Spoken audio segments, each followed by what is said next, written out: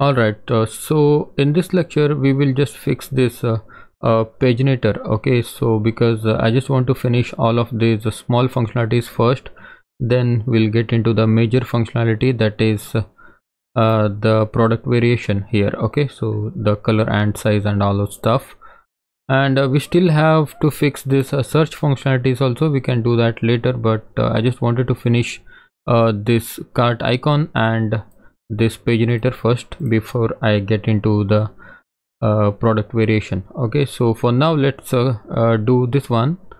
Okay, so to do this we have a Django documentation. So if you go to the Google and say a Django paginator, so the first result will take you to the documentation here, and just scroll down.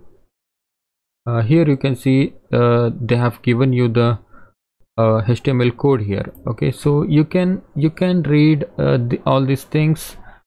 Okay, so this is actually the basic version of the paginator, but in this lecture we want to match this paginator buttons and all those stuff with the the bootstrap template, right? So what we'll do is we will do a little bit of customization here, and inside the store let's first see where is the paginator. Okay, so here you can see we have a navbar and UL. Okay, so this is our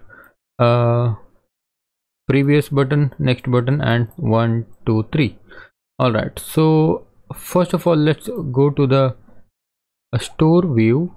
Okay, so here inside the store apps, and we have a views.py file.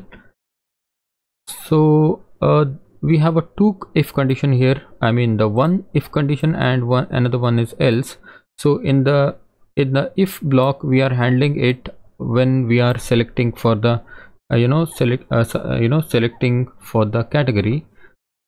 So this part we'll do next, and first let us do for the all product. Okay, so that means if you go to the store here, all the products will be listed, right? So I just want to show only one I mean the only 6 products here, and then the next button or 1 and 2 page numbers.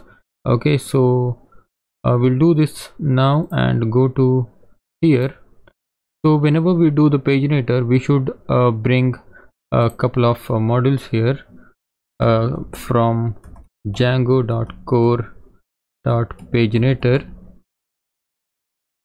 import empty page, comma page not an integer,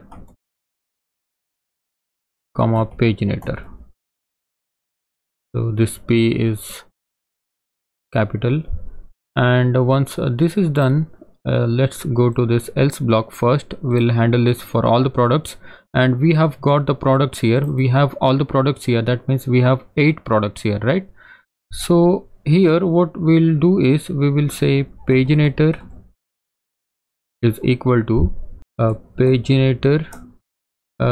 We are referring to this one. Okay, paginator, and inside this paginator we will pass the products that we have in here, right?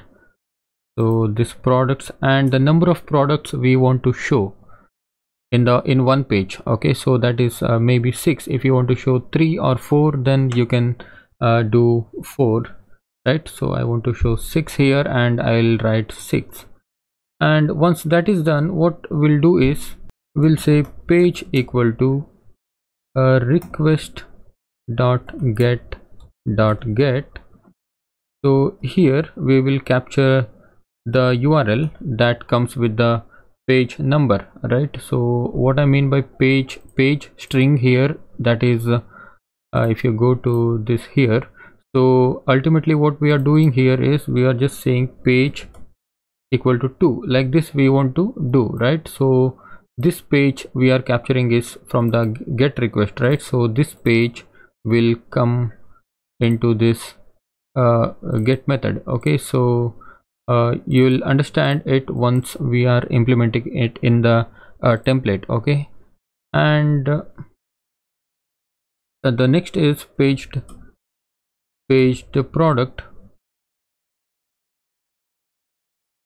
So at this moment we will get the page product. Okay, paginator dot get page, and here we will say the page. All right, so we have 6 products here, right? We got the 6 products here, not here. We got the 8 products here, and we are taking only 6 products, and that 6 product will get stored into this paged products. Okay, and this paged product should be passed inside the template, right? Because that's where we are going to show to the user, right? So in that case, what we'll do is we will just say just copy this one, this paged underscore products, and inside the context, instead of passing the products itself, we will pass the paged products. Okay, so this will contain the 6 products now.